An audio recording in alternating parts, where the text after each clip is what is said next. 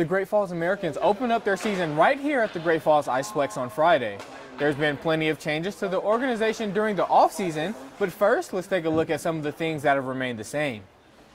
Head coach Greg Sears is entering into his 6th season behind the bench. The Americans are coming off their first losing record under Sears and missing the playoffs for the first time in 9 seasons. We had a really good group of kids last year. Just didn't work out for us as far as putting the puck in the net. So I think a clean slate, a big new group of guys here.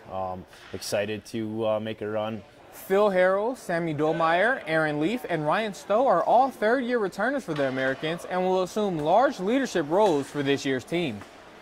The third-year guys are our captains. Just expect them to lead by example. They've been through this.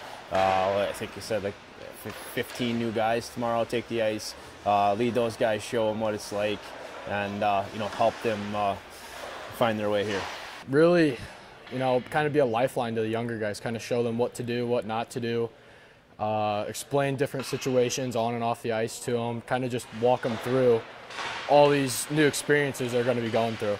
A lot of it is just showing them how it's done. I mean, you got 4 returners, right? So if each kid takes about 3 or 4 kids under his wing, we can bring the whole team up with us.